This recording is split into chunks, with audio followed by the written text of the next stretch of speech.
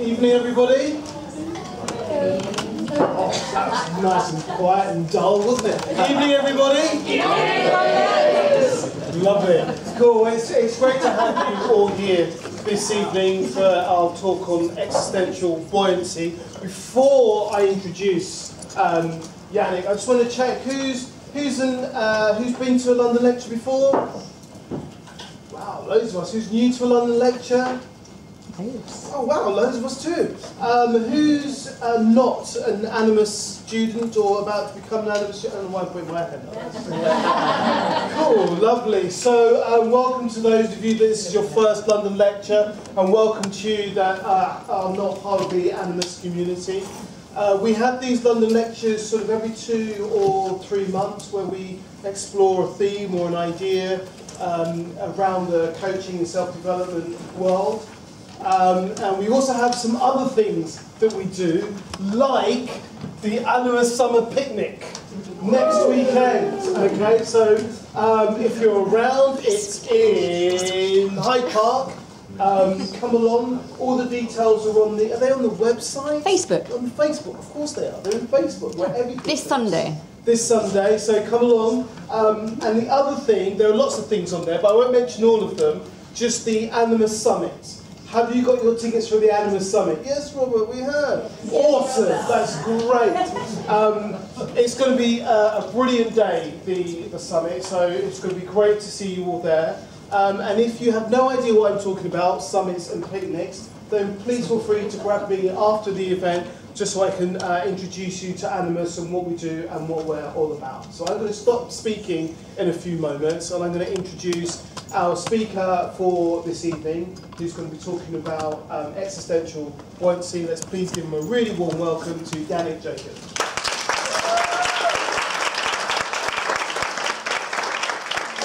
Thank you very much. Well, welcome to this beautiful little talk.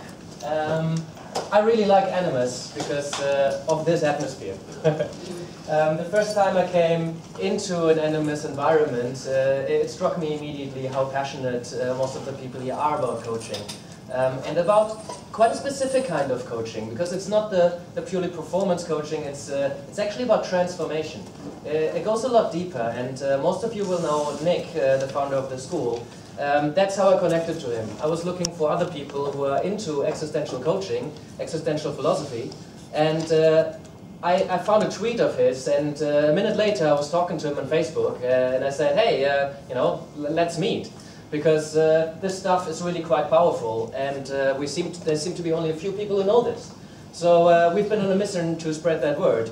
Arguably, Nick is a little bit more successful at spreading this word, but I'm trying to help him out as much as I can. That's why I started doing the CPD training for school. And just to explain how this topic tonight came about, I just want to tell you how I got in touch with it. Don't worry too much about the slides. I'll probably be talking freely most of this time, but this is for you to have afterwards. Please write me a message, I'll send you the slides. So you have a little bit on paper, paper. And just to kind of guide us through, so we have a little bit of structure. I do like having conversations, so I might draw on what you actually think about this stuff.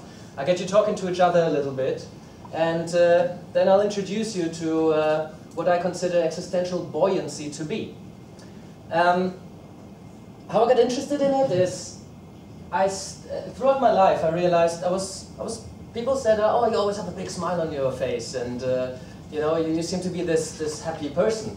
And I realized, yeah, actually I do feel quite good about a lot of things, and a lot of bad things happening couldn't really throw me down that much. You've heard of the concept of resilience. One of the last long lectures was about that as well. So some people seem to have a tendency to float atop of this storm of life, sometimes big waves, sometimes small waves, but there's a lot of bad weather in life, I'm sure you would all agree.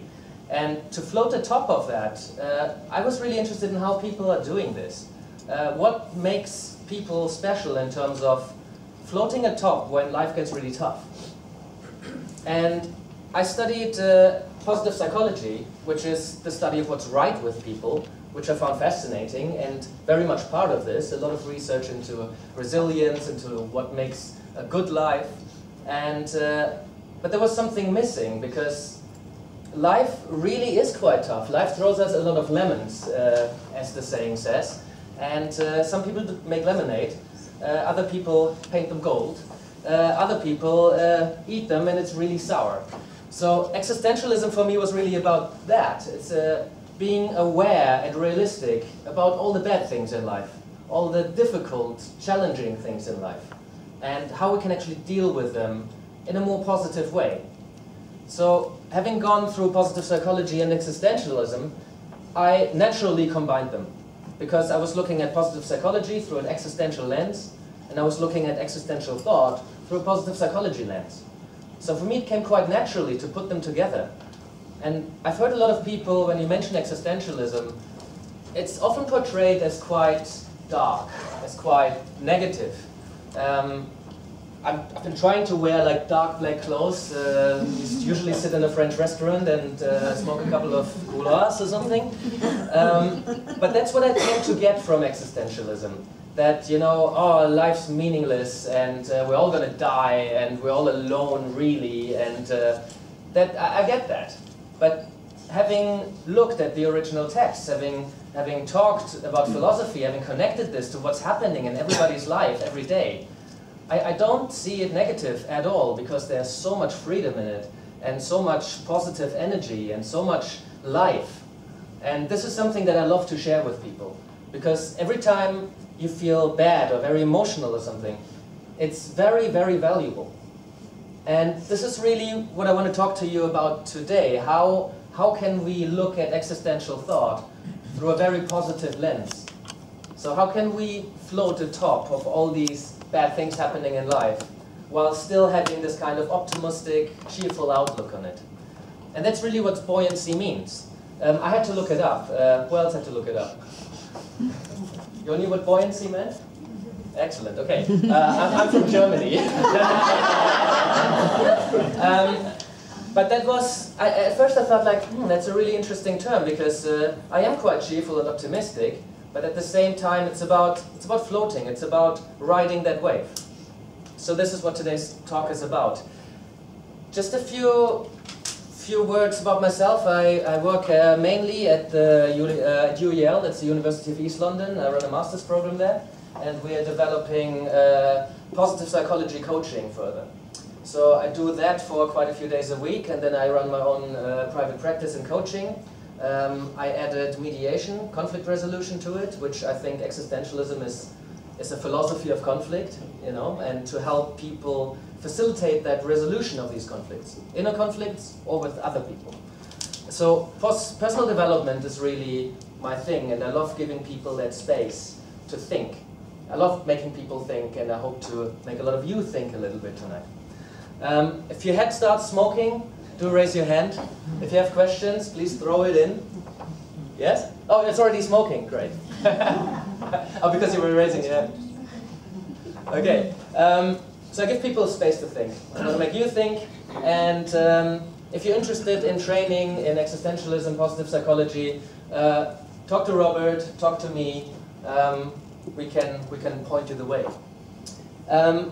I do work at schools, so I wrote a curriculum with a few people to actually teach some of this stuff, to teach personal development, to teach people to get in touch with who they are and learn life skills. Some of that I do in the coaching room, some at schools. And I'm also really interested in the overlap between coaching and therapy. Where's the boundary? Where's the gray area? And you'll realize as we go on tonight that existentialism and positive psychology, existential buoyancy, there's a lot when we work with that stuff, one-to-one in a room with people. It's very difficult to say this is the line where therapy stops and coaching begins. Because they're big questions. People are concerned with big questions. And that's really what I want to start with as well. So we're going to look at the big questions and what matters most in life. Looking at quick introduction into existentialism, what are the main themes, a bit about positive psychology and what makes life worth living, And then I'm going to try to tell you my perspective of how we can bring these two together, so we can actually float atop and develop existential buoyancy, existential resilience.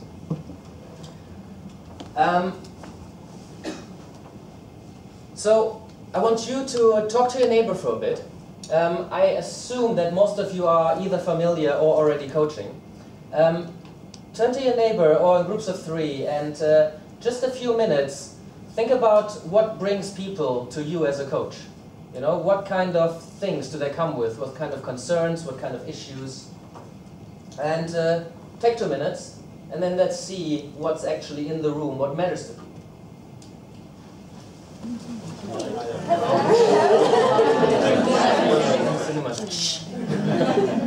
Great. So, what's coming up? Well, what matters to people? Why do they come to coaching?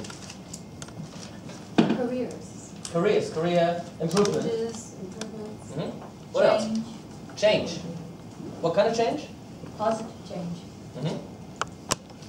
What else? Relationships and human connection. Relationships, connections, happiness, unhappiness.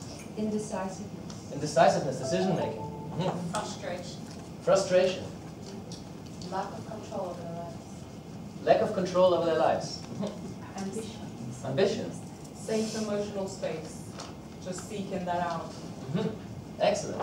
I think there are many reasons, individual reasons, but ultimately I think the one thing I identify with my clients is an initial disassociation from themselves and a fundamental idea about somewhere they need to reintegrate with their own authenticity. Yeah, authenticity is screaming at me there. You know, getting in touch with yourself and who you really are. What else do these have in common? I just wanted to share what Erica said, which was self-trust, which I think that's really fundamental. If you can actually trust your own experience, then you can aspire to have an authentic life. Yeah. Without that inner compass, then how do you know how to decide anything? You know? Yes, we can make decisions much easier if we know who we are and if we have confidence that this is really who we are. You know, and we're looking for certainty as well. You know, a lot of what I've heard was about some form of feeling good or better. Would you all agree with that? Because I found with pretty much all of my clients, if you do a technique called laddering, which means, you know, what's behind that? Why do you want the career? Or why do you want the change? Why do you want the $1 million? Why do you want the promotion? If you ladder that down to the very end, it's usually some form of feeling good or better. And I found that quite significant, because that's really what positive psychology has been researching. You know, what makes a good life? What does it actually mean to feel good? What different forms of happiness are there? So at the end, there's always some form of happiness that people are looking for. And when we do the same with therapy, I find the same. At the end, people want to feel good. You know, and if that's coaching or therapy, depends a little bit on the content that they bring. It doesn't necessarily matter what you're working towards. You know, sometimes traditionally you take the problems away, and if you don't have problems anymore, your life is certainly better and you're feeling better than you were before. But at the same time, not having problems doesn't necessarily mean that we're happy. So this is where positive psychology came in. Existentialism is looking at, well, what are the existential issues in life? What's the human condition? What are these problems, this discomfort, this anxiety? And positive psychologists said, well, that's only one side of the coin. We actually need to also look at, you know, what's good with people, what's right with people. What does happiness consist of? How can we create that? So the big question, one of the very big questions is, how can I be happy? How can I live a good life? You know, how can I feel okay? How can I get in touch with myself? How can I be authentic? How can I be certain in an uncertain world? Yeah? Can I challenge that? Sure. So, is that all there is? What do you mean? Happiness. Like, can I be okay with sadness? Yeah. What's wrong with that? Yeah, well, sadness is very valuable. And there's a lot of people who feel very good in their sadness. You know, because it might be a secure place or familiar place. Most people would try to avoid sadness, they'd rather be happy. But other people feel quite happy when they're sad. So in a way, it's all very individual. You know, what do I choose to feel? How do I want to feel? And if I say sadness is a good feeling, then you can't take that away from me. You know, if I say, well, I want to feel sad because, you know, that feels good to me, then you should, that's okay. But that's not quite where I was getting to there. What I'm getting to is that why does it have to be polarized as good or bad? Why can't it be neutral? Yeah, that's what I wanted to answer to, because it's a statement, it's a judgment, you know, of us. It's a personal judgment whether I think something is good or bad. So it doesn't have to be that polarity of if it's good or bad. It's about what you want. So if feeling sad, if that's something that that's okay or that you want, then you can work towards that. Does that meet more what you meant?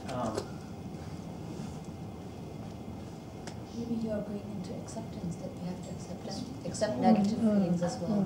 Well, I don't see it as negative. I just see it as a feeling. Absolutely. I see it as an energy.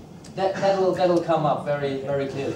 At least I hope so. If not, challenge me again, please.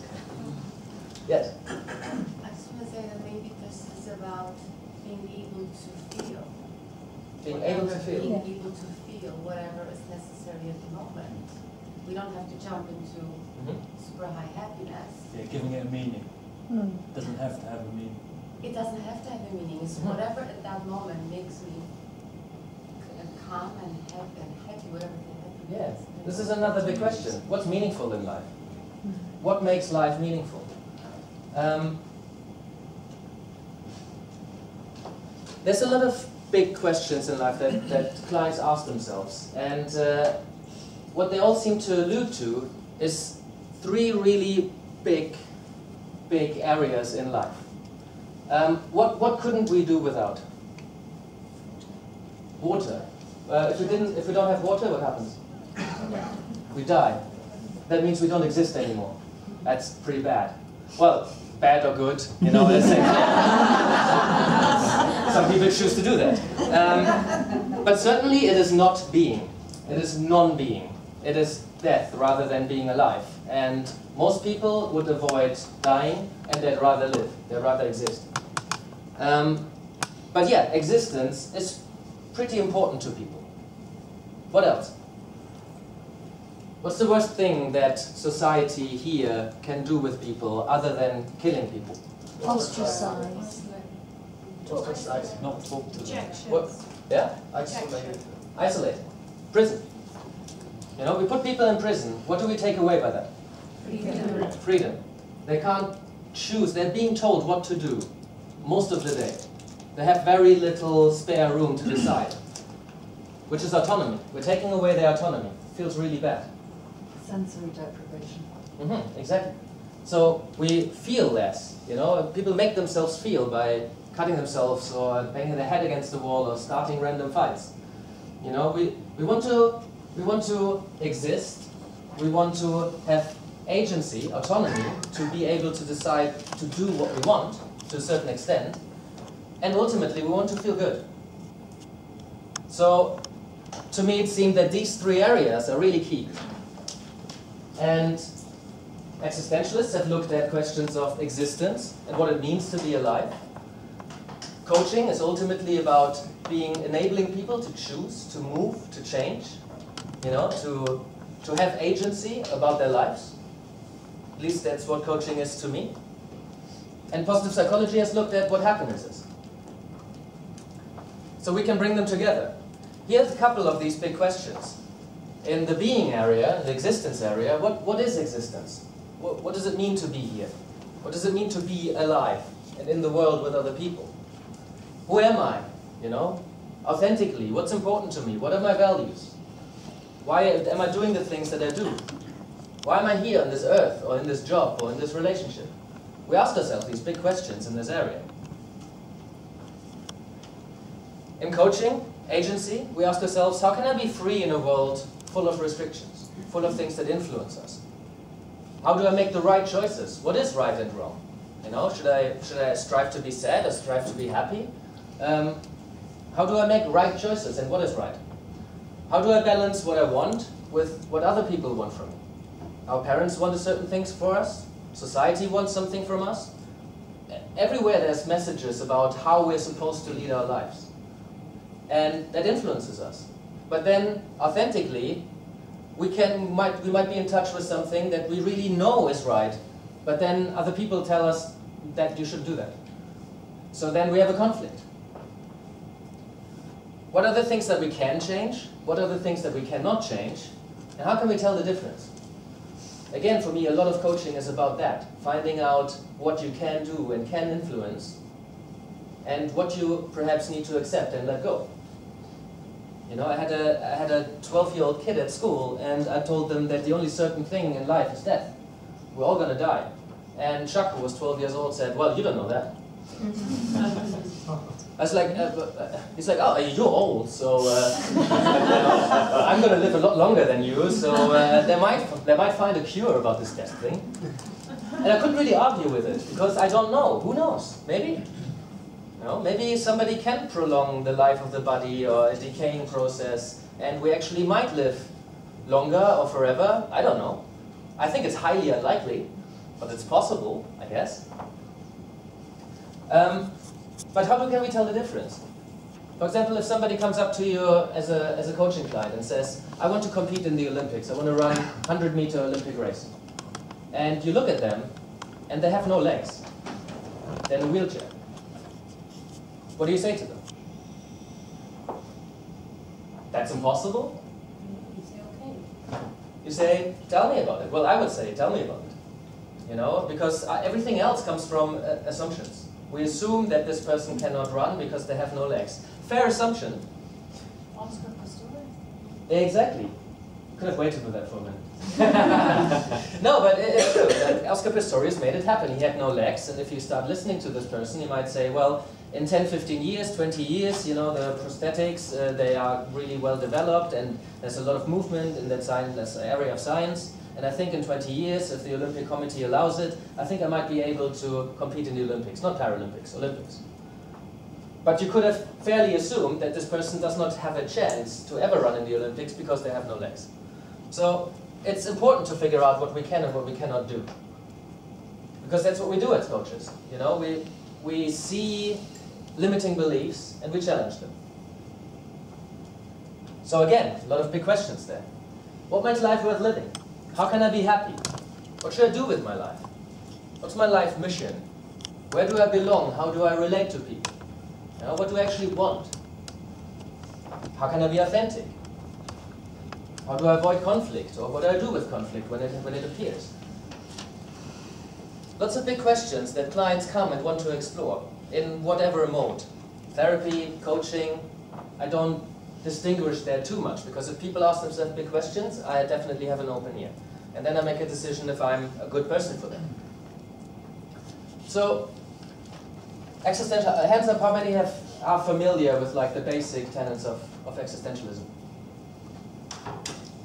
Excellent. So, in essence, it's a philosophy about human lived experience. It's about what does it mean to be alive in a world with others. There's certain feelings, certain results that come out of this condition. Just being alive and in a world with other people who are all different. So existential philosophers like Heidegger and Sartre, Nietzsche, Buber, these guys have thought about, okay, what happens there? What is the result of being alive and in the world with other people? And they came to certain conclusions. They don't agree on many things, but all of them agree on some things. And that's the really important things. So, for example, they all agree that we're going to die at some point, and we don't know when.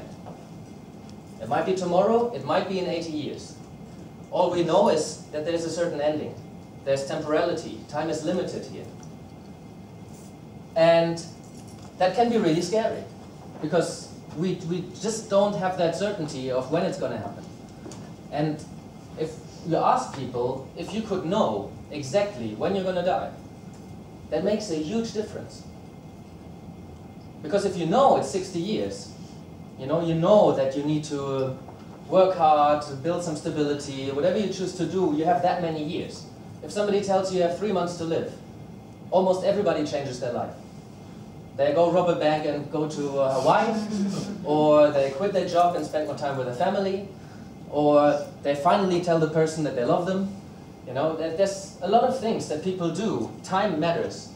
So like I said, we get thrown into this world and we exist towards our death every single minute. And it might be tomorrow, or in 5 minutes. I might have a heart attack now. Who knows? I don't know that. But I might be. Have I done all the things that I wanted to do with my life? Probably not. There might be some things that I still want to do. Why do I not do them tomorrow? Why am I talking to you instead?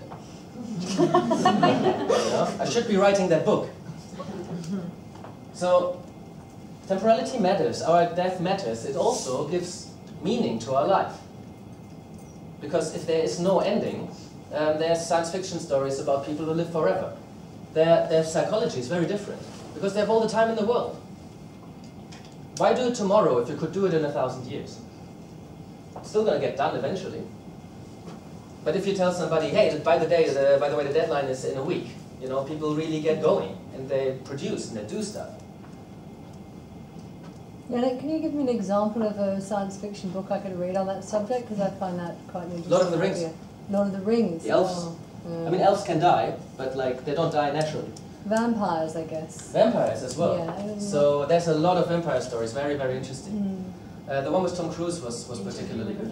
Interview with a Vampire. Because that goes through hundreds of years. It's brilliant. When people get older, around birthdays, you know, all of a sudden people shift what's meaningful to them. That's why people start freaking out when they turn 20, 30, 50, 60. You know, because they get reminded that death comes closer. So that gives a lot of people a lot of energy. You know? If we cannot be certain when anything happens, yet we strive for certainty. So we tend to make decisions once we're certain about the outcome. These are easy decisions. If I do this, this is going to lead to that, and I can make a decision whether I think that's good or not. So then we do it. But with no decision, really, we can be 100% certain. If I make a decision that I'm going to leave this room now, I cannot be certain if I arrive. Because again, I might have a heart attack, somebody might stop me, somebody might have locked the door. Who knows? So life in itself is uncertain. Even in physics, we have found the uncertainty principle by Heisenberg. That, you know, we cannot really say if a particle is in one spot or not in one spot. You know, we don't know. Life is uncertain. But yet, we're looking for certainty. We are connected to other people. We're social animals. We really need that human connection. We cannot survive on our own. You know, there are people who live in complete solitude, away from everybody else, but usually they go nuts. You know, and if they don't, they imagine other people to be there. We always exist in relation to other people. And we naturally compare ourselves to them. About how much they earn, about what their jobs are, what they're doing with their lives. You know, so we always compare ourselves. It's good because it drives us. Competition is amazing in terms of producing things, of getting people to be better at what they do. But at the same time, it's a curse, because if we always compare ourselves, we can never fully be happy, because there's always somebody who's better off, in our view. Again, one of these inner conflicts that just make us feel uncomfortable. And if there was a meaning of life, one meaning of life, where our existence is going as a whole, our human brains wouldn't be able to comprehend it. We can create meaning in our lives by choosing to do something that is meaningful to us, that feels meaningful. But as a whole, we don't know if the world has any meaning to it. You know, we're just a flicker, you know. Our existence is so short if you compare it to the universe as a whole. So we're looking for meaning. The worst things that happens to us is we can't make sense of things. So we're going crazy if we can't understand something. So why did this happen? It has no meaning. So we're trying to create this meaning, and sometimes people accept a ridiculous explanation for something just so there is an explanation. If we don't have an explanation for something, we really dig into it to try and make something, like understand it, create meaning. So we're meaning-making machines. Do you have an example of a situation like that? For example, I don't know, a crime scene. We need to solve the crime. There's lots of like crime thrillers and detective stories. A lot of these detectives might have a theory that they really hold on to, because everything else doesn't fit in how they make sense of the world. So, I mean, obviously these were in love, so they don't kill each other. And if that's your view of the world, you would accept an explanation, or, yeah, the gardener did it because he was in love with her. But actually, he just accepts that explanation so it makes sense to him. It might be something else, but that would really rattle his worldview, and all of a sudden the world wouldn't make sense anymore. So this is, I think, what happens in trauma, for example. Your worldview gets shattered. For example, you always believe that your president is going to protect you from harm in your own country. And all of a sudden a plane flies into your workplace. That really screws with your worldview. So you have to remake sense of things. And that can be a painful process. So people try to avoid it. So they might believe in conspiracy theories or other things. You know, there's a lot of people believing in conspiracy theories because they want the world to make sense in that way. So, as a result of this human condition of being in the world with other people and having all these conflicts in us, there's anxiety, there's discomfort. We don't feel good all the time. You know, there's a lot of stuff that is inevitable human inner conflict. We see somebody else and we see they're better off, and we see another person that is worse off. So how should we feel? You know, should we aspire to be like this or like that? There's a lot of this going on, and we can't really avoid that. We can try to avoid it, but that means also avoiding life. So, themes like freedom, choice, we need to choose what we want to do. We need to make so many decisions on a daily basis. And there's really no rules other than the ones we make or the ones we accept from other people. The law is a rule book, and we can choose to accept it. A lot of people choose to not accept it and do their own thing. But they need to choose that and accept the consequences. That is taking responsibility. You know, if I do something that's against the law, I can do that. People might try to stop me, but I can make that decision as long as I'm okay with accepting the responsibility for my actions. And that's something I believe very strongly. A lot of people trying to push their personal responsibility away. And a lot of our coaching clients might say something like, oh, I have no choice but to do this. And as a coach, we would challenge that. Yeah, is that really the only choice you have?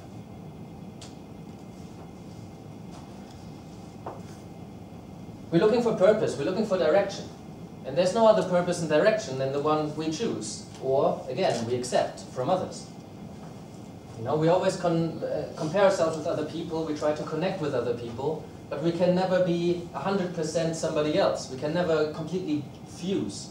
We all try when we're between 12 and 15 to become one person, and then we go on a holiday and we go to the zoo.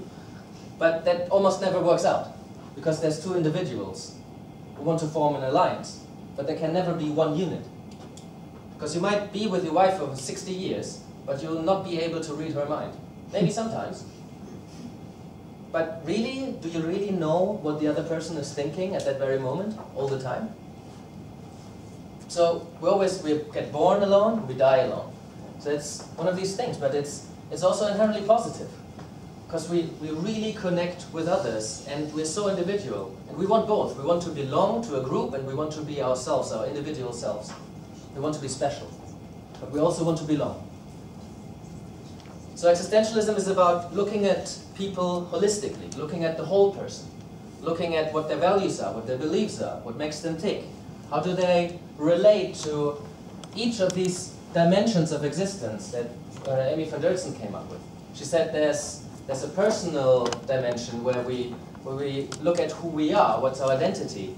There's a social dimension, how we relate to other people. There's a spiritual dimension about like how we make sense of the world. What is our faith? How do we think the world works? What do we believe in? I'm forgetting one. Social, personal, spiritual. What else? Emotional? Emotional. Yes. No. Mental?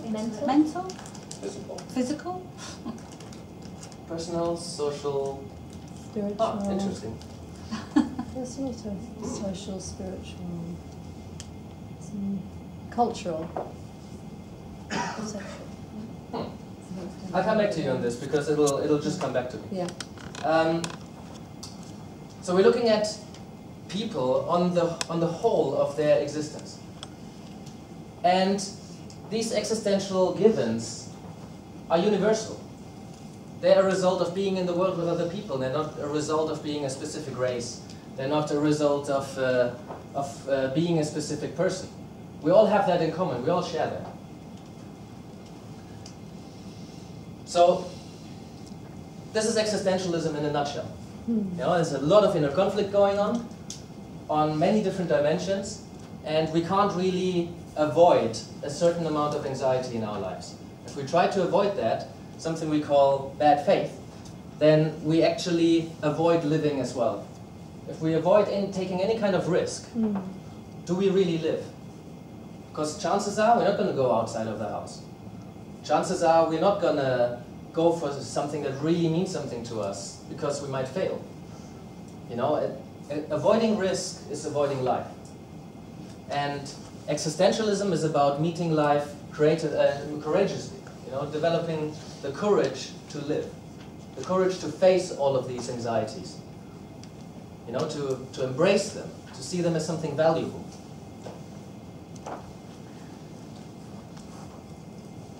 Positive psychology, on the other hand, is about what's right with people. What's a good life? And first and foremost, it's a science. You know, it's a scientific way, an empirical way to look into what's good with people, what's right with people. Look into what matters in terms of happiness, in terms of what resources do we have, how can we build defenses based on our character strength, based on developing optimism. What are positive emotions good for? We all know negative emotions help us survive by, for example, being disgusted by something and not eating it, by being scared and running away or having more energy to fight. Positive emotions, we haven't actually looked at that because they never caused any problems. So positive psychologists said, wait, actually, there's a lot more to explore than just avoiding problems, just making bad things go away. So they scientifically looked at, what if we work with character strengths rather than weaknesses and make them go away? What actually contributes to happiness? Relationships, a sense of personal growth, having the competencies to deal with whatever life is around us. You need different skill sets for living in the jungle and living in Soho. You know? Most of us do not have to hunt for food. Well, we have to hunt for a lot of things, but not for the actual living food that's running away from us. We have to hunt for a job and then buy food. So it's a different skill set. We're looking for meaning and purpose in our lives. We're looking at, we need to accept ourselves before we can change anything about us. You know, we need to know who we are before we can change who we are. So this is what positive psychology identified as, this is actually contributing to a good life. Different theories there? Yeah? Regarding the idea you just threw out there about the difference in our needs, does that not somehow corroborate the fact that positive psychology is a luxury? It's a what? Positive psychology and self-actualization is a luxury. Because of luxury? Luxury. Ah, luxury, yes. Yeah, apologies, my English not so don't good. My pronunciation can be very bad as well. It's too rusty. It's a luxury because, as you rightly said there, when you live somewhere where you have to chase your food, you have no worries about self-actualization, you chase your food. So it's more a case of straight away, it becomes, there's a clear divide. You can worry about actualization and positive psychology here, but somewhere else, that's a common criticism actually about positive psychology and also about existentialism, that a lot of people in other parts of the world, they might have the luxury of time to think about this stuff because they're so busy hunting for food. It wasn't a criticism. Oh yeah, just sure. trying to engaged idea of having that clear divide. There's actually criticism in there. Okay. Don't worry, I like criticism. Fair enough. But a lot of other people have said that. Actually, you know, is this really relevant to people who are hungry? Yes, that's it. I think it's a really relevant point, actually. Yeah. However, I'm thinking about, say, the high priests in India. You know, I just imagine them because they go out hunting for food. Sometimes they beg for food. Yet they are very much on a quest to self-actualization and finding out what the meaning of life is and the meaning of existence. So they choose that's to do that. Yes, it's a different kind of, I guess, different needs. Their needs are, it's a different kind of need. It comes back to and Maslow as well, doesn't it? hierarchy. Exactly. So we have very clearly found that if we cannot fulfill these basic human needs, we're not going to have time to think about any of this stuff. Because we're going to be busy hunting food. We're not going to have the space to ask ourselves, what good is this? What is the meaning of my life? The meaning of my life is to hunt this food so I can eat, so I don't die. You expressed it perfectly, that's what I was trying to get at. Very clear.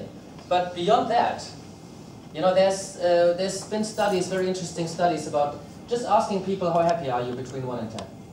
And they found that homeless people in Calcutta were just marginally, just a little bit happier than college students in California. Yeah, I was going to say that. So that's, I mean, yes, they might be hungry every now and then, but like, they have a sense of community. You know, some of them chose to be there, others have accepted that they're there because of circumstances they perhaps cannot influence, and they make the best out of it. So they choose an attitude towards life that gets them to a 6.5. Survival is a pure purpose. Is this not based on faith though? Often. Well, faith can be religious, can also be, for me, faith is a worldview. Kierkegaard talks about taking a leap of faith, which means bridging uncertainty with believing in something. And this might be a religion, this might be a god, but this might also be a belief that, you know, you need to make choices and then go through life and whatever happens, happens. You know, you need to take a risk in order to live. That's a belief. So if you have that belief, you're much more likely to take a risk. So yes, it is about faith. And it is actually, and following on your point, it is a purpose, and just talking about the beggars in Calcutta, for example, and they have a purpose because they are in community, and so the idea of what is happiness doesn't come from money necessarily, or where you might live, your home. It actually comes from other things like connection and community and family and whatnot. So and each of these ones in Calcutta will have their own set of what influences their happiness. For some it will be the community. For others it will be a sense of growth because they survive every single day and that feels like a good skill to have. For others again it might be a sense of meaning and purpose, of not being part of the system where they do a meaningless job. They'd rather exist, even if it is on the street. But don't you think you just have to look at something like the phenomenon of the tough mudder, for example, in this part of the world, where people are like running through all sorts of things, pushing themselves, just because they need to feel that thing of surviving and pushing their body, or foraging through forests to get like natural, strawberries, because actually it's a basic human need that we go and look for our food. So it's sort of like it's almost like even in a society where you have the time to look and think further than have that space, you're actually all you want to do is go back to the basic human instincts. Even going to a fairground. Yeah. Giving yourself that thrill. Yeah. On the edge of danger. Yeah. And there's other people who avoid all of that because they said, well, we as a species moved on and I'm going to make use of every single part of technology that is available. So there's so many different people. Somebody says, no, you need to get in touch with nature, you need to be out there and connected. And the other one says, well, we live in the 21st century, why would I hunt for my own food? And I accept both of these worldviews. And that's really what's important, getting in touch with how you see the world. But we're all hunting. We're all hunting. It's hunting. Everybody's hunting. We're hunting different things. For food. We are hunting for the job. We are hunting for prestige. We are hunting for the best-looking girlfriend. Or What does the Buddhist monk hunt for? Content. What does the Buddhist monk hunt for? Contentment, yeah. Are they hunting? They are. But the homeless person is not hunting, right? Homeless person chose not to live up to society's standards. Well, they might be part of society. They might also hunt. They might hunt for appreciation or love or respect for their peers. Yeah, we're all looking for something in a way, you know, and that's part of the human condition as well. We are driven by wanting something, yeah, fulfilling needs. Yeah, like that pot of gold at the end of the rainbow. It's always like, oh, yeah. But also that's just hunting for those kind of 21st century things of just using the mind. The physical body doesn't get involved in that in the same way. And a lot of people have the need to push the physical body as well. Yes, and I think that's for me what it's about, is to get in touch with what you feel an urge for, what you feel a need for, and then kind of making these decisions as to, do I really need that? Or is it just a need that was implanted in me by some advertising? Or by something that somebody said in a lecture? Or by somebody that our parents told us? Exactly, so we can never be quite sure where these things are coming from as well. In Buddhism, it's taught that, that suffering comes from attachment. So it's not that we want the thing, it's that we're attached to it, and we're not going to be happy until we get it. Yeah. I suppose attached to outcomes as well as We're always looking for something. We're always not quite satisfied with what we have right now. There's moments, sometimes long periods of time, where we feel, yes, this is it, I could stay here forever. You know, but that's the thing about change. We don't like change, we like things to be as they are, once they're good, or once we like them. But if things stay the same for too long, we get quite depressed, and we get itchy, and we want change. So does this positive psychology address the whole area of gratitude as well? And gratitude is a big thing in positive psychology, because it really influences our well-being. So there's too much of positive psychology to even start to give you a complete overview. I think what's important is that we looked at what contributes to a good life, and how it helps you look at concepts from a more positive angle, in terms of like, oh, maybe it's beyond looking at problems and fixing them, and more about looking at things from a positive angle and see what we can actually build on. Just returning to Kevin's point though before, which I thought was a really important one, if we become attached to the pursuit of happiness and start defining things as good, bad, you know, I like that feeling, I don't like that feeling, then we end up in a very difficult place where we're pursuing and we're hunting for the happiness. And actually what happens is that we will feel all sorts of different things in the day. And if we can become comfortable, in my experience, if we become comfortable with whatever those feelings are and discern the difference between them without judging them as being, oh, it's a happy feeling, I want to have that one, or it's an unhappy feeling, I don't want to have that one, but just to feel them, like the weather changes. Because everything will change. And yet there's so many people who come to you with goals where at the end is some form of feeling better. So every coaching client is hunting for something. But so that the attachment to the hunt defies the achievement of it. And if I would see that somebody is so focused on the end result, I would reflect that back. You know, and I say something like, well, I noticed that you're very, very focused on the end result. But it's more moment to moment. So if in any moment I'm feeling a feeling and saying it's good or bad, then I'm either going to push it into shadow or I'm going to attach to it and want more of it. So it's that moment to moment rather than what might happen in a coaching session, for me, you know, philosophically. It just feels like a critical point and a problem I have with positive psychology. Just in the name, positive psychology, we're already defining some things as positive and some things not as positive. There's been a lot of discussion about whether the name is a good fit for what it actually is. It's certainly popular.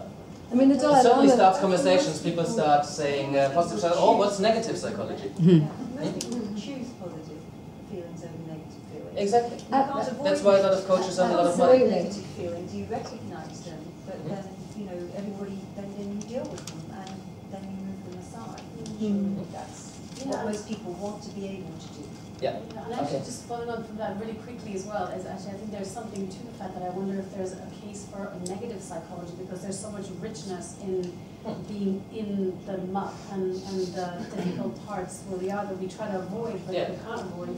So accepting that we're there and what comes out of it. Yeah. Because everything we are and we grow into comes out of that horrible part of the negativity. Well, negative psychology is just psychology as usual. Yeah. Most psychology focuses on negative things, how to fix them. Or how to be in them, really. Yeah.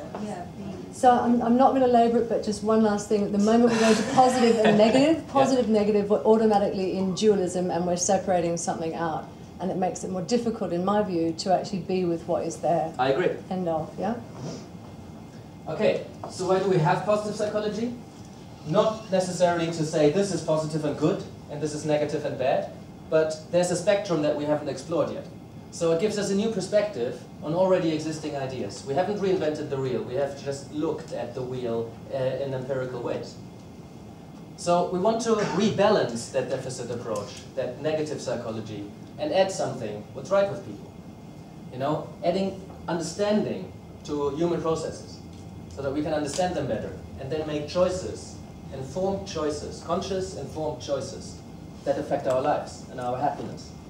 Because coaching clients come to us with some goal of feeling better, and if we understand the processes that are involved in feeling good, then we can make choices accordingly. And good as in like what every individual chooses to be good. Somebody mentioned positive change. And positive change means, judged by the individual who chooses the change. They say, this is positive for me. But you just tell me you want to be a better bank robber. I don't think that's positive. For them, that's positive. That's their worldview. And as an existentialist, I accept everybody's worldview. And it might be really screwed up, and I really don't want to work with them. But that's my choice then. This is why we have that first coaching conversation, and we contract, and we say, what do you want to work on? What can I offer? And is that a good fit? And if somebody says, I think this is positive change and I want to work on it, and I say, well, that's horrific, then I choose not to work with them. Simple as that. But how can we bring them together? So, first of all, just to introduce, there's generally two broad categories in happiness that come from positive psychology. One is the feeling good, the kind of hedonistic pleasure, contentment, happiness. You go do something fun, you feel good. Another person might do something not so fun, let's say work in an AIDS charity in Ivory Coast. And you see horrific things all day long, but you go to bed, you feel really happy about what you're doing. Because you're doing a good thing, you chose to be there, you're helping people out. If you're in touch with your values there, then you're going to feel really good, even though your day was horrific. Can you see the difference?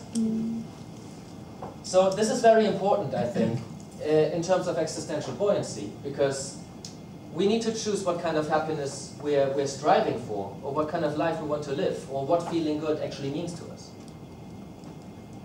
And another very important thing is about how do we explain good things and bad things in terms of our judgment. If we find something bad or good or anywhere along that spectrum, how do we explain that to ourselves? Usually when people say optimism, they say generally like a dispositional optimism, generalized outcome expectancy. Like generally I think things will be alright, would be an optimist.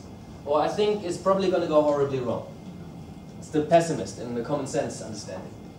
What Peterson and Seligman have added is it's actually about how we explain things to us. When we get fired from a job, it might not mean that we never find a job again. It might not mean that it was our fault. But we could also think about it as in, oh, actually, if we get a job, a pessimist might say, well, that was pure luck. Or that's never going to happen again. Or that was just because I was recommended by somebody else.